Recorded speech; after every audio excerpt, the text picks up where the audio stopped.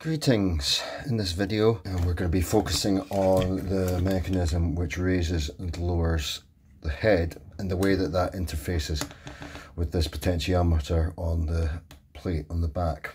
I noted in a video earlier that if the control belt, which is what I'm calling this belt here, is missing, you'll hear a buzzing noise when the unit's first turned on, because this is going to rotate at full tilt.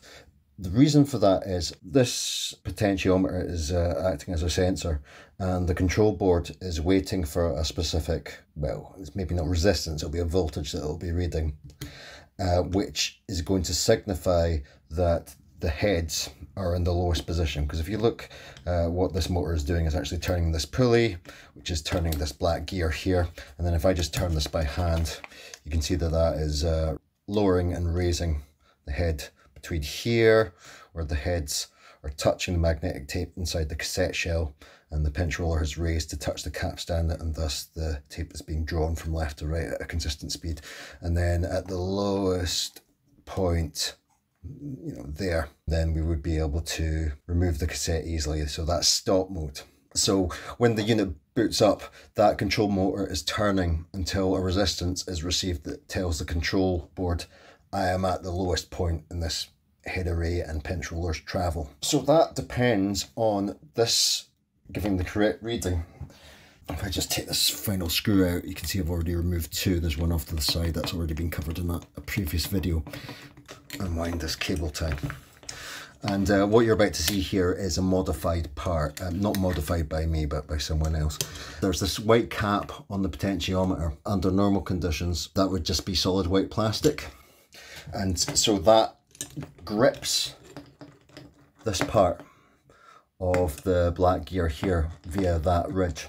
So in order for that mechanism to work, it's essential, for one thing, that that white plastic part does create a sort of solid interface between this potentiometer and the black gear below it. And for another thing, the relationship between this white plastic part and that potentiometer needs to be correct. So if that is snapped all together, what will happen is the motor will turn this continuously, and you'll see the heads go up and down and up and down. And usually what happens is, and that's what's happened on this original part here, those white plastic lips have broken. Let me show you what would happen if the belt was intact, but this clip was broken. When I first turn on, get a turn, two, just does it forever and ever. So if we were to look at the front of that, what you would see then is the heads going up and down and up and down and up and down and up and down, because the control board never receives the resistance it wants in order for this to come to a halt, because this pot and this black gear aren't connected. Now, what the owner of this is in for repair, he's got so far and then sent it to me to finish the repair. He's put a bit of metal, punched it through there, and that was working for a bit, but it's actually bent while I was working on it. What I usually do is I would get the rotating cutting tool on a Dremel style drill. I don't actually own a Dremel. And then cut two slots in a guitar volume control, because if you take a volume control for a Stratocaster is a good height, then that will give you the correct interface. I think I've got a reel up on my Instagram account where I show a pot for a guitar pedal being used in the same way. The guitar pedal pot's not as deep, so I had to use a couple of plastic washers underneath to make sure that that was a tight fit. What I'm actually going to be doing today though is I've been donated this 3D printed part by a viewer.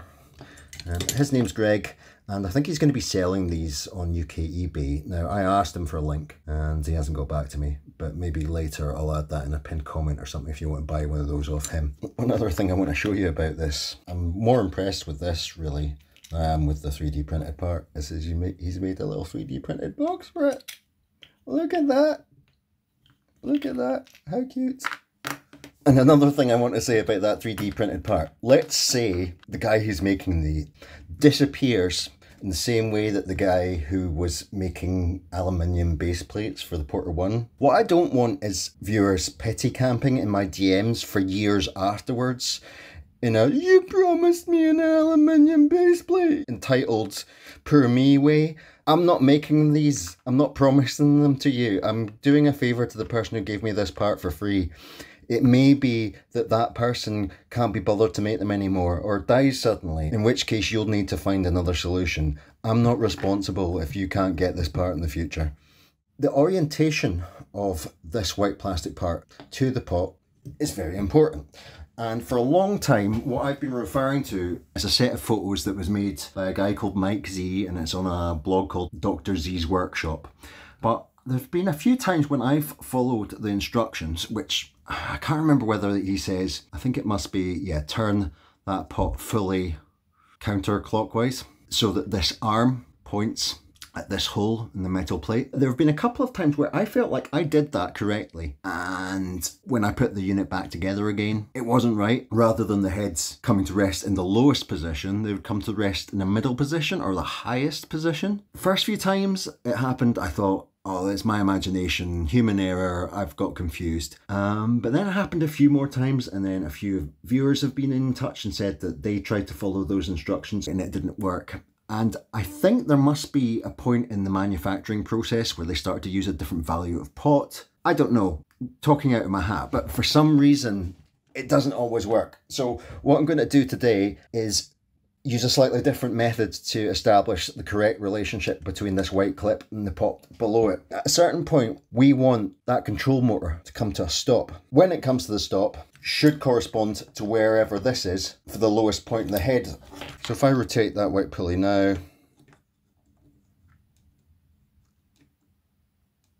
about there, that means that this should be kind of at right angles. So what I'm suggesting we do with the control belt off, so that's going bzzz and spinning, and then we turn this by hand with the clip off until we reach a point on the pot where we get the control motor to stay still. Once we've found that point, then we slot our adapted guitar volume control or our beautifully 3D printed replacement part from Greg onto here such that it lines up with this position of the black gear. Then if we tighten it on like that and boot up again, and obviously replace the control belt as well, then it should be that when the unit is first booted on, the head defaults to the lowest position, which is correct. Okay, so everything is plugged in electrically except the record and playback head, which is unnecessary for this, but I haven't actually bothered to screw this into the chassis. If I just reach under here and turn it on, at a certain point in the middle, you can probably hear, maybe even see, let's come to a stop. So too far one way, it buzzes. Too far the other, it buzzes. But there's a sweet spot in the middle where it's almost at a dead standstill. There we go, I've got it to stop there. And that should correspond to about here. That's roughly where the lowest point in the travel of the heads are. Now I want that bit to stick off to the side. Stay still again. Oh, what's happened? Is this the bad connection here? I might have a bad solder point. Oh no. Yeah, one of the risks here is you do put some strain on these wires, so I'll resolder that in a minute. But anyway, I want that to stick out there. Ish. Yeah, so that when that's almost at 90 degrees, it's coming more or less to a standstill. And by the way, there is a trim pot on the Control B board, so I will put up something on the display to tell you what these three do. One of them's like clearance of the pinch roller for pause, one of them's to do with brake clearance on the wheels on the other side, but one of them is a fine-tuned trimmer.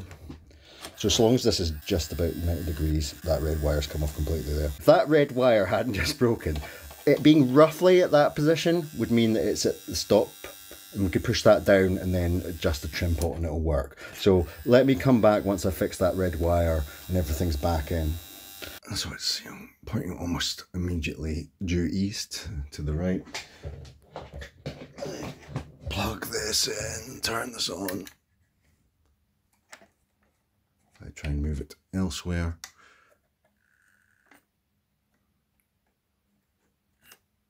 The control motor, moves it to a different, back to that position. Okay, it's difficult for me to show you, but the head is in roughly the lowest position there, okay?